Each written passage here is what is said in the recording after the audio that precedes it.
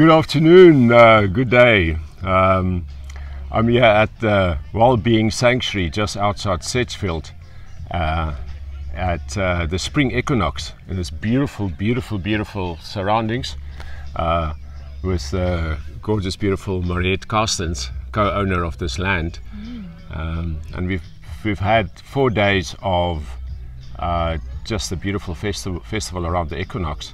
And yesterday I had a talk around my topic I'm so passionate about, semen retention and orgasm without ejaculation. About 25 people in a group, like 7, 8 or so I think were women, and I was just so blown away by the response from the women, and the input, and the discussion was just so heartwarming and so enlightening and so rich information for everyone in the group. So yeah, I've invited Mariette to have a chat with me today, and so thank you for first of all for this land, for being here. Number one, number two, thanks for being in the workshop or the talk yesterday, and thanks for talking to us. Yeah, no, you're welcome.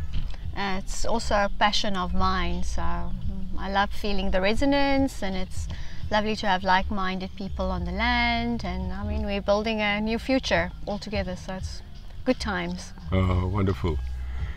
And out of yesterday's workshop, anything that springs to mind? There was such beautiful sharing from everyone, and from the women, and from you also. Yeah, anything that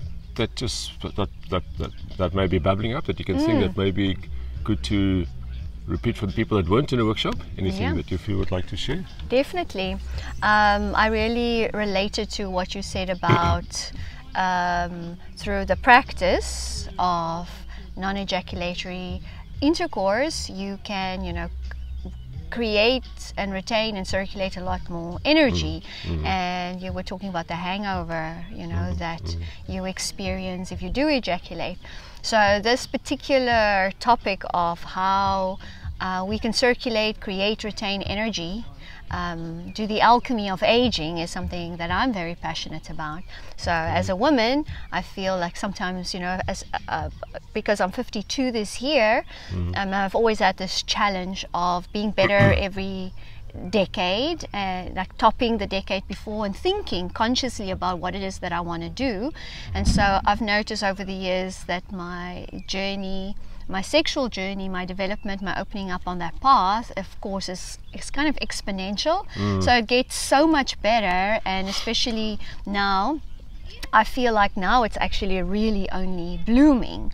And so how you can, for men and women, work with this life force that is within us through sexual practices, to use it to stay healthy and vibrant and youthful, is really a passion of mine. So I was very I was just very happy to hear that that's one of the first things that you mentioned in your talk, that this is there for men, because I think it's a very powerful path to investigate. There's a lot there, a lot more than we can even imagine.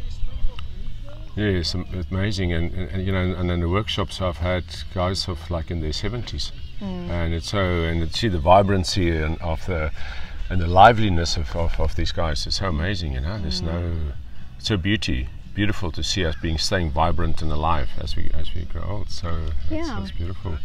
There was just something popping up now that I thought was really so powerful that you shared, and on 2 areas. The first one was, or a number of areas, but the one part of the discussion was also someone asking what is for a guy practicing ejaculation choice, how can his partner, how can a woman assist and help in the process? Any thoughts on that?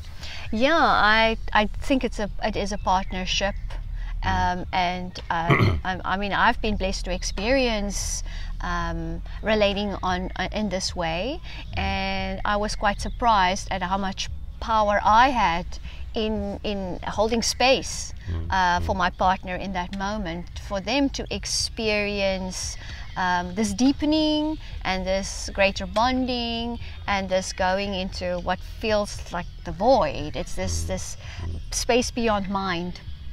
So there's a lot of sexual interaction that I feel is almost like a plant journey. It works through layers of mind, and then you get beyond mind, and it just opens up like that, and then you can experience it in a partnership with someone else. When you're alone in meditation, it feels good, but if you do it in a partnership with someone else, and you are almost like we're sitting in lotus and you're kind of circling in this space, then it becomes transcendental. Sure. It's a space beyond mind that you can enter into. So there's so many ways that you can assist each other. Like for me, I had to be conscious of the fact that I almost wanted to kind of enjoy this power that I had in this moment. Like, oh, well, okay, I can make you come, for example. Yeah. And then letting that drop. I think when you're not attached to the primal orgasm anymore, you're more interested in the journey. It's not like we are having sex to orgasm together. It's we want a journey together.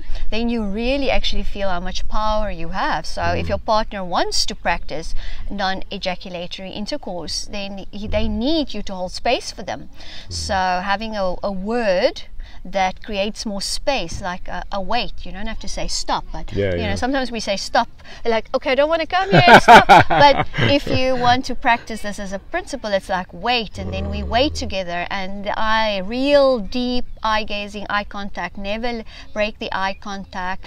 Think about circulating energy through the eyes, down the back of the spine, through the genitals, in your partner's genitals, up the spine at the back of the heart, back out through the eyes, because you want to draw the energy up into the heart and up into the crown. So the release is through the crown instead of through the genitals, which of course it just gives you more variety, more more space to play in, and having clear communication about expectations and what might come up, because I think a lot of stuff comes up when we go to that space beyond mind. You're entering the subconscious part, our higher state of being, and so what might have been suppressed, what usually gets released through habituary ejaculation and habituary primal like clitoral orgasms, which is also the female mini penis, then you lose a lot of energy. So that energy can literally be used for healing, for bonding, and certainly for the alchemy around aging. Cool. I love that word wait. Wait. Wait rather than stop. That's lovely. Yeah, and it's so great to this is so powerful, because for the guys on a journey can also play this to this interview to their partners. So beautiful to not to just hear it coming from me, but also from a woman. How they can assist with that feminine, really being a woman yourself. In that space. It's so powerful. There was also some talk about, and you raised also a really, what I thought was a beautiful point yesterday about the masculine and the process we've been through over the last many years, and where you see it going forward. Expand a bit more on that. There are a lot of stories, there are a lot of role plays, for example, around betrayal and trust between men and women, the masculine and the feminine, and it's a very triggering topic. And so we've gone through this whole process of, you did this to me, and then, oh, I'm so sorry. And but I think there are a lot of women and men that are ready to step beyond that, and we should come together and discuss how can we support each other in this process where we're not angry with each other anymore. We've dropped the story, we understand those lessons. We know it's our story, it's our chessboard. This is my chessboard. I'm the king and the queen on my chessboard. That's my masculine, that is my feminine. And then we are ready to hold space for men on this level, and for them to be vulnerable, for them to surrender, for their feminine to come up, for their emotions to come up, because I think there's a lot of suppression, sadly, for men from when they're very little. You see also like the fun and lightness of it in our previous chats, about the whole process, you have but to. Generally speaking, any just. Well, I mean, I've got children, so you know, I'm very conscious of this now as a practice for my boys, and talking to them about it. They're super curious in it. That's also what I loved about your workshop yesterday, because you started with in a very practical place, like just breaking it down, just starting, and also kind of holding space through a group that joins and can share their feelings. Young people are super interested in that. They want to communicate about it. They want to learn about their own bodies, and find their own pleasure, connect with your own pleasure, and then have some maturity in that even before you then share it with someone else.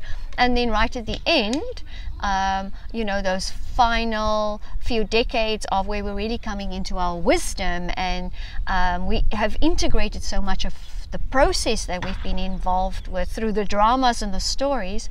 Both those I feel are very powerful. I feel the young people need this, and then the older generation, they are still kind of just coming into this in a new way when the young people are ready to receive it. And so I feel we need to look at ourselves and come into this really vibrant, juicy, sexy space where we're cool about it, and young people find that we are cool, so we can share with them about it. Otherwise, there's also this complete kind of separation between the generations, where we can really impart such incredible wisdom and resurrect this discipline, I feel. Yeah, and you want to be sexy in your 50s, 60s, 70s, 80s. Why not? Better. And then the young people will listen to you if you're super sexy, and you're vibrant and you're full of life, and what you then, propose or invite them to do, you also live and breathe that, isn't it? Yeah, they can see. They don't want to be told. They want to be led through example, the models, and they can sense it from you, because they're full of this life energy. If you're sexually suppressed, like yourself, then they're gonna feel it, 100%. And then we have an opportunity to, especially also through conscious parenting and conscious sexuality, remove these blockages. And this is like the generational relay race. Whatever is unresolved within us, we hand over to the next generation. And why not hand them a powerful tool than some of what's in our old backpack? No, sure. And you were saying yesterday, asking me, because my son's 13, 16 years old, this is the right time. And I went, yes, that's the perfect time, go for it. When they ask the question, they're ready to receive the answer. Wonderful. Thank you for this beautiful space, and for this time together. I really landed into this land. I feel I'm going to stay a little bit in the garden route space for a few weeks. And then for anyone that's interested, this festival happens like around the equinox and around the solstices. Yes. This is the year 2021 now that we're talking. So the next one is December 10th to the 24th of December. And I've spoken to the guys. I think Dion is saying they're going to keep it to 400, so it's going to be nice and intimate and small. Yes. So for anyone that's in South Africa, and even if you're not in South Africa, jump on a plane or jump in a car, come and join this beautiful space and the beautiful heart people here. Thank you so much. You're welcome.